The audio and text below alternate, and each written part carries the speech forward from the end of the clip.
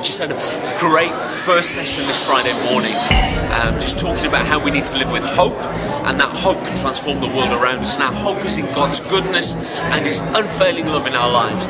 Attacks come, criticism comes, but God's word never fails. And if we have faith in that word, God will help us to overcome and be victorious.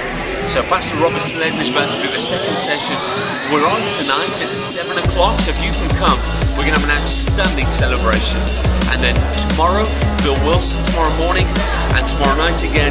And we've got baptism, 7 o'clock tomorrow night at All Nations. Why don't you join us? You'll be blessed.